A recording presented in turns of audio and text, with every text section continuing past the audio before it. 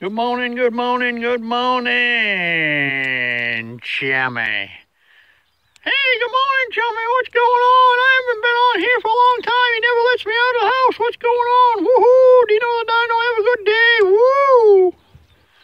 Dinosaur always trying to get in on the act. Hey, welcome to the Daily Grind. How you doing out there this morning? Good, I hope. Hope you have a great day. Me too, have a great day. That's enough of that guy.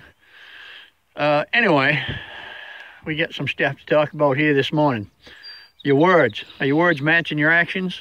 Are you saying I love you and then paying attention to your phone and not the person you say I love you to?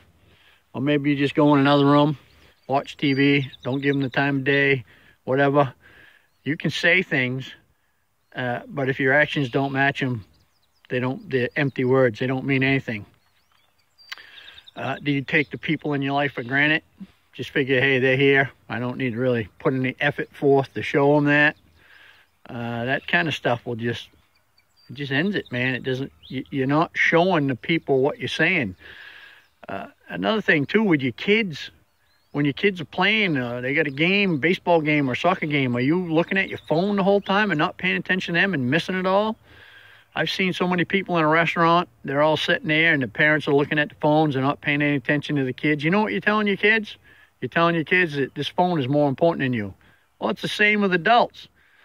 You're sitting out there with your wife somewhere eating, or your husband, or your whatever, and you're not even talking. You're just looking at your phone. What do you suppose you're telling them? You're telling them the phone's more important than they are. So if you say you love somebody, prove it. Prove it. Make your actions match your words, because your actions are what speaks the truth, not your words. You walk by and say, I love you, and figure that's enough, you might be surprised. You know, that person ain't feeling that way. That's for doggone sure. You gotta make your actions match your words. Just a simple I love you, don't do it. You know, show that person. Spend time with them. Talk to them. Do things with them. That's what love is. Love is action.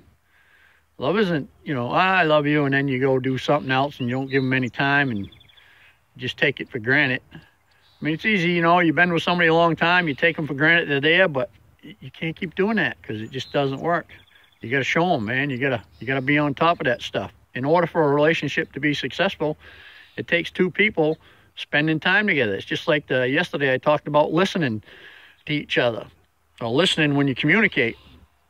It's also important to show people by your actions what you're saying, because your actions say it all.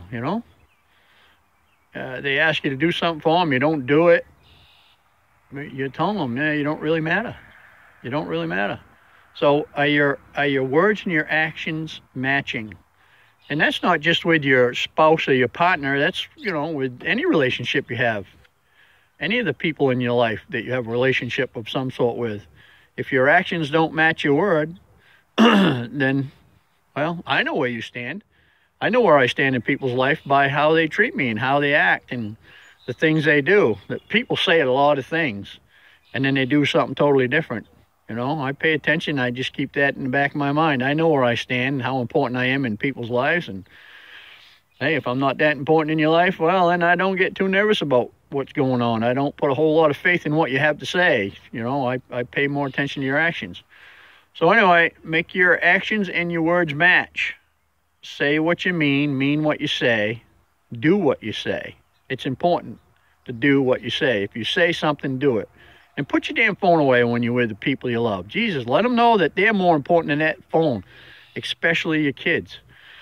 They think they have no value if you're always bent over looking at that phone and not paying attention to them. They feel like they're worthless, like that phone is worth more than them. Don't make people feel that way. That's just not good. So make your actions match your words. Have a great day, and I'll see you tomorrow, chummy.